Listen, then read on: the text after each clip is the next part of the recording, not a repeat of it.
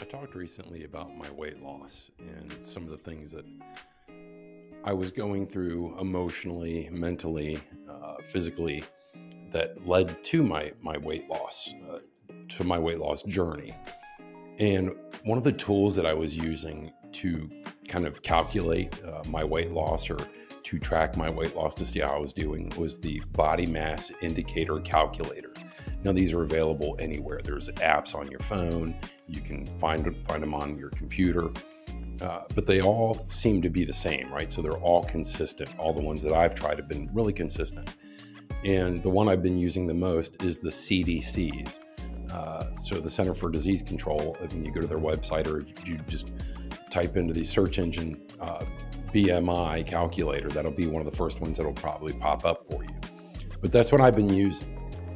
And oh my God, it can just take all the wind out of your sails when you use this thing.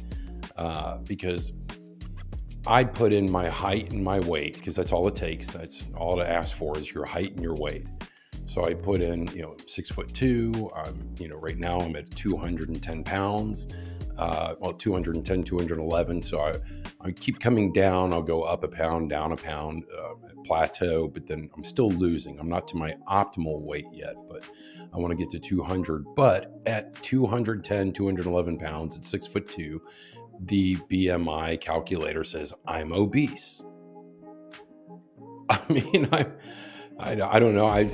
I was obese, when I was at 270 pounds, a year and a half ago, but not today. So how am I obese by these metrics that they're using? At 6'2", 210, 211 pounds. I started putting in other people's, height and weight that I could find. And I put in Tom Brady's height and weight. And they say that he's obese. How can Tom Brady be obese? I mean, it's 6'4", and with his weight, they say he's obese. So I kept digging and because I was like looking for athletes, somebody who works out a lot, people who've reported to eat healthy, lead healthy lifestyles, and LeBron James is obese. Like, what standard do they want? What do you want from people? Do I have to be 170 pounds? I mean, it shows you your ideal underweight, overweight, but it just becomes almost unobtainable to their standards. Like, are we going to get back to the 80s and everybody's going to have to do cocaine and stuff to start losing weight and take phentermine? Phentermine is a popular weight loss pill, and all it is speed.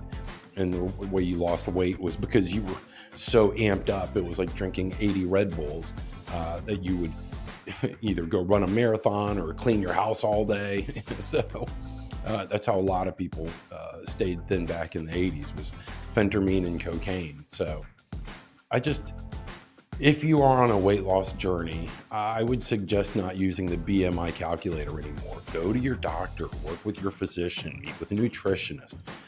Get your body fat, measured. That's what you should really be focusing on, probably, is your muscle weight versus your skeletal weight versus your water weight, then your fat, how much fat do you have on your body.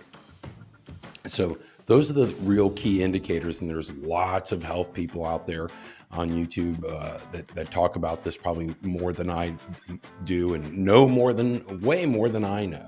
I'm just giving you my anecdotal story about what I've been going through with my weight loss. So I don't know, is there any celebrities that that you're curious about their height and weight? You can just Google search that stuff and it comes right up, their height and weight and their age and things like that.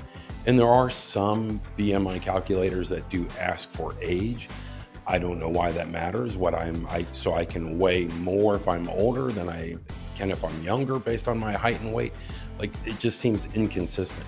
Like, I know my car needs the same motor oil, whether it's brand new or if it's 5 years old. So it becomes nonsensical. And if you pay too much attention to this stuff, and if you're using these things that kind of deflate you, it'll set you back.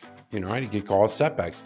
That I kind of fell into that for a little bit, where was like, what's the point? I'm trying, I'm losing weight. I look thinner. I fit better in my clothes. I've had to buy a whole new wardrobe because nothing fit anymore. So, and I'm eating healthier. I'm eating better. I'm sleeping better. My health is better. My mind is clear. My mind's better. So, like, all in all, I feel great. But nope, the CDC says I'm a fat ass. So I don't know. Share your journey with me. Tell me, are you going through something similar? Or have you tried some of these apps? Is there an app out there that you know that I don't know, haven't found yet, that works better for you?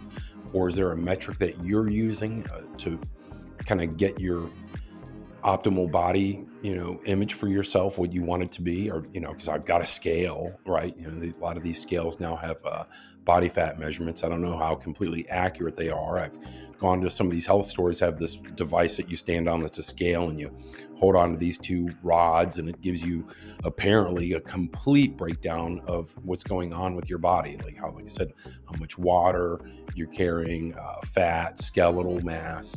All these things come into account when you're figuring out your weight. So anyway, when I saw this and I started looking up these other athletes and saw how crazy it was that they're calling these people obese, yet they're some of the healthiest, leanest people that I know, and most people would strive to look like that. And the CDC says they're obese and that they might be predisposed to prediabetes.